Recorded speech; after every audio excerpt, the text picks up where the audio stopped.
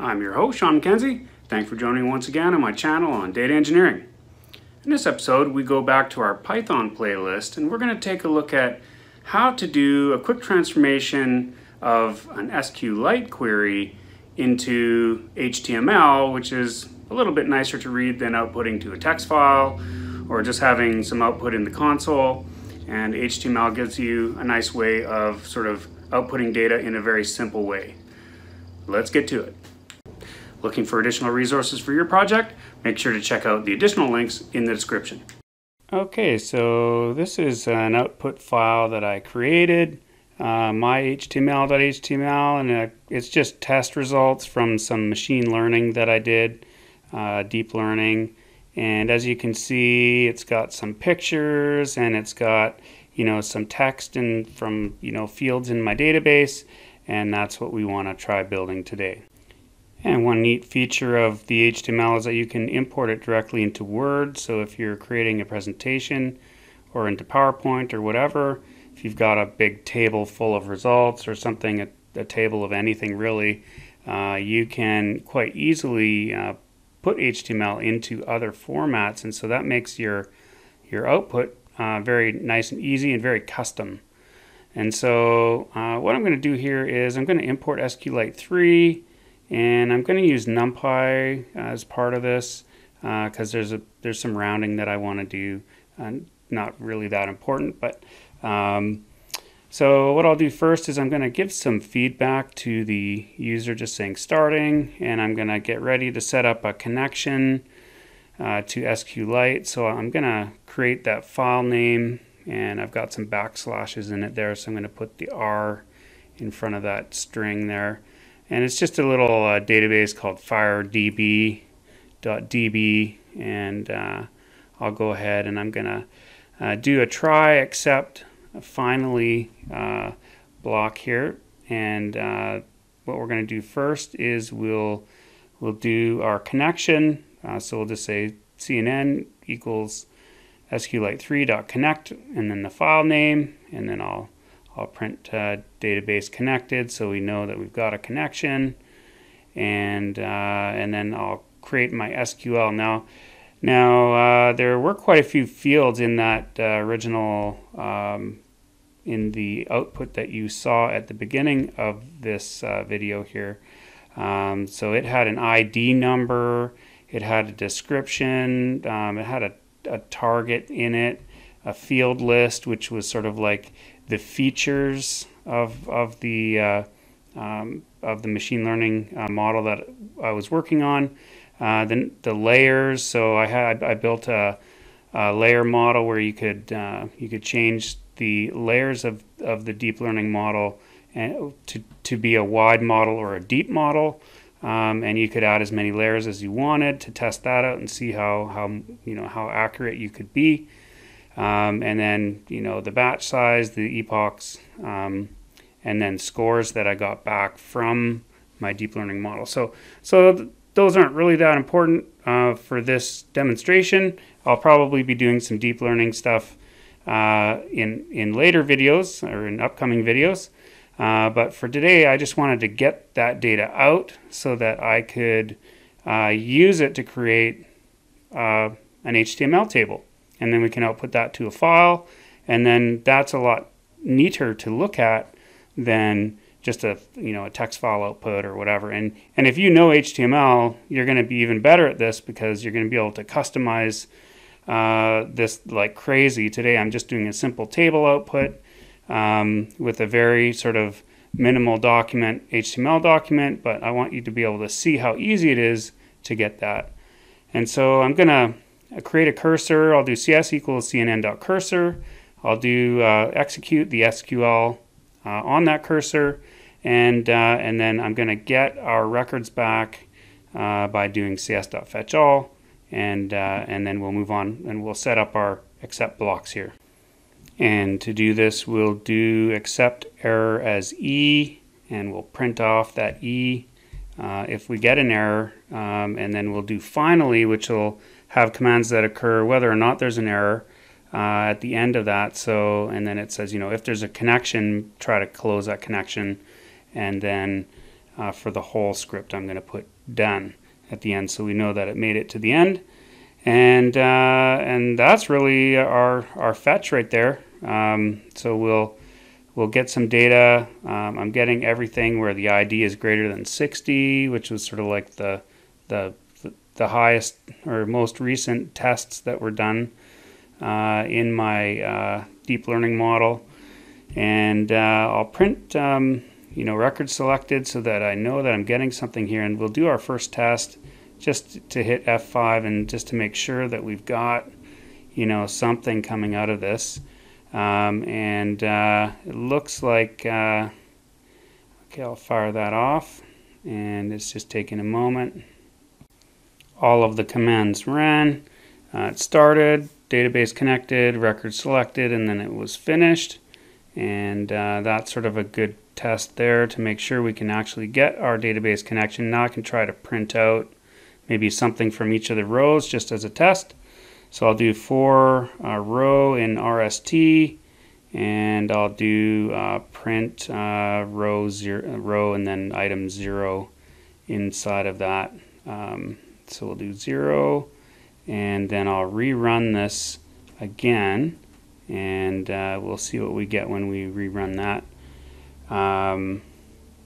Oh, there we go. Okay, so it started up, database connected, record selected, and there's the ID numbers of the tests that of the test rows that were in there. So we've got an ID row, a description, target, field list, layers, batch size, epoch, and then some scores.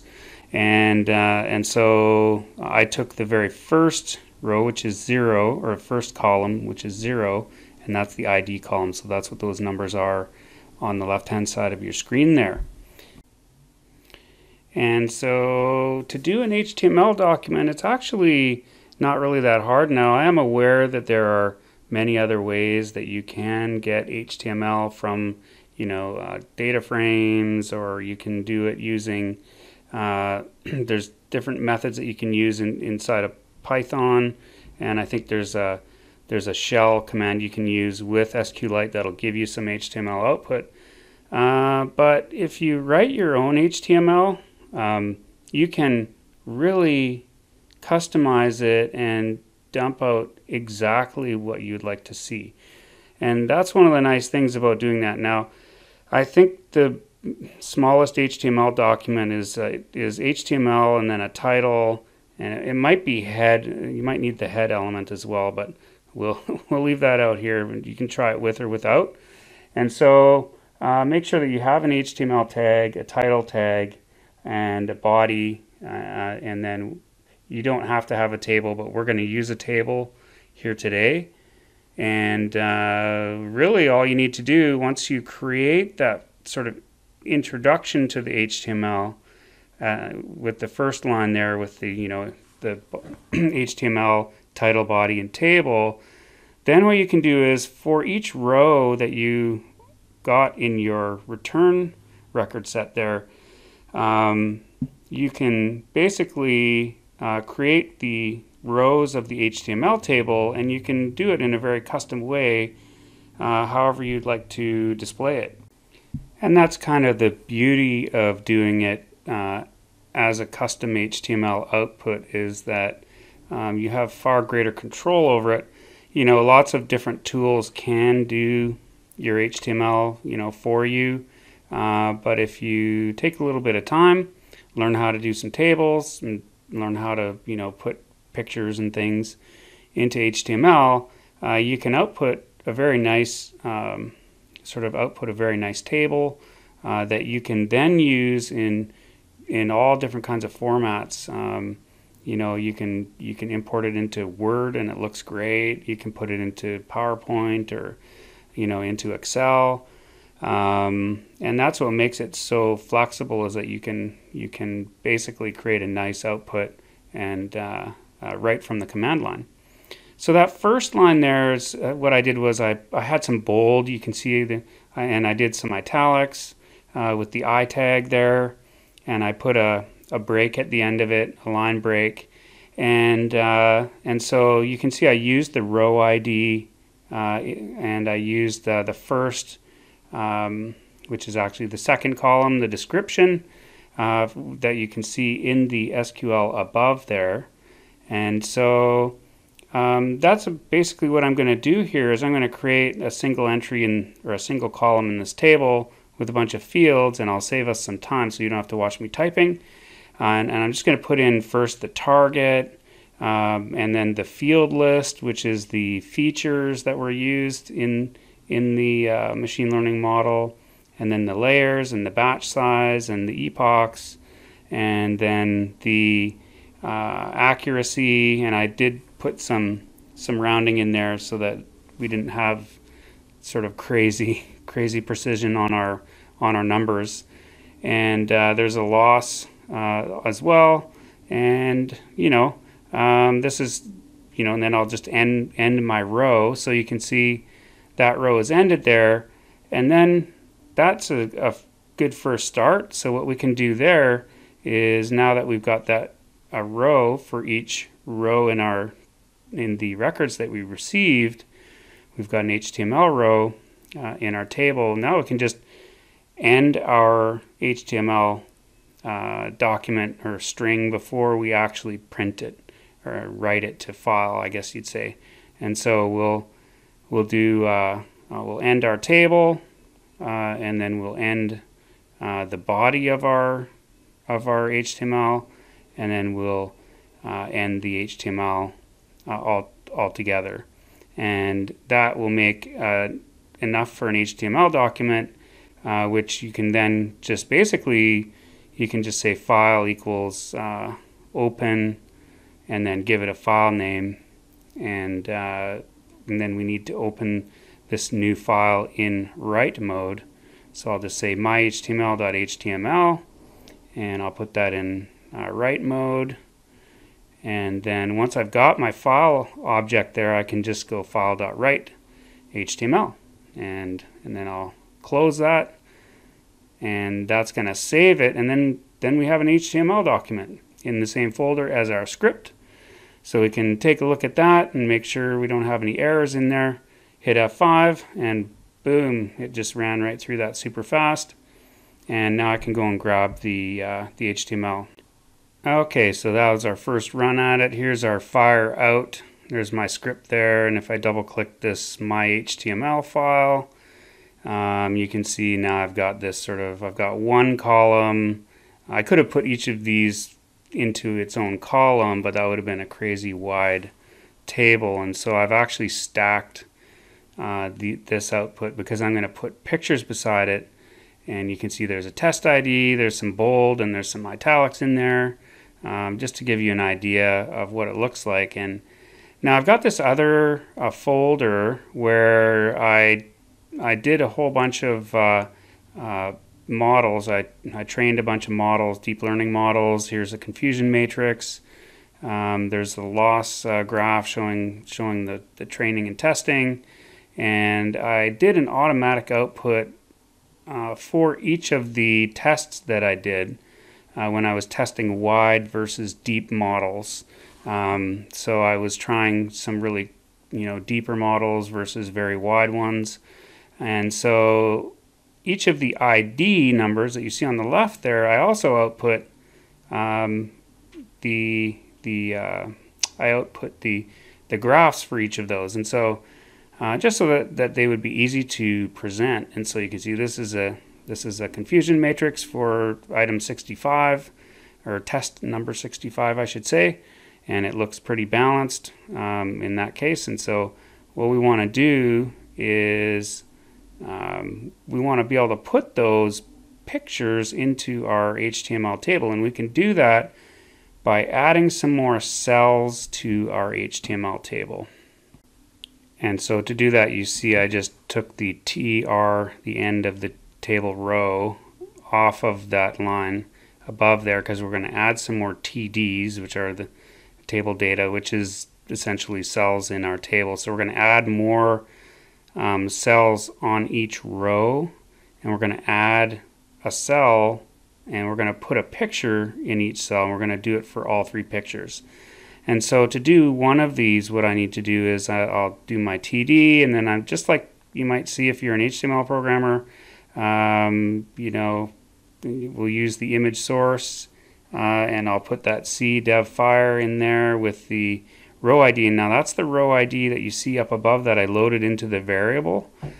And so because I output those pictures in such a way that I could map them back to here, and so you can do that. I can put in the row ID for accuracy and then end of the table data, and that will do one of the pictures, the accuracy picture, and I'll do the same for each of the others. I'll save us time on typing here, and just to show you that we can add those. So there's our image source, row ID, and so I've done accuracy, loss, and confusion for that model, and then now I can put that end of table row back in there, and that's gonna you know, finish off our HTML document. Now we'll see how this turns out. You know, those pictures are pretty big, so we'll see how that looks. But we've got our table row, there's our table data tag, and end of the first cell, start of the third, fourth, and fifth cells, and then the end of the table row, and end of the table, end of body, end of HTML. And that's sort of a basic document. So let's run that and see what we get. I'll do an F5 there, and that just blasted through, no problem. There's our result. And I'll go back to the directory that has that in there. So there's our script and our file, which got overwritten.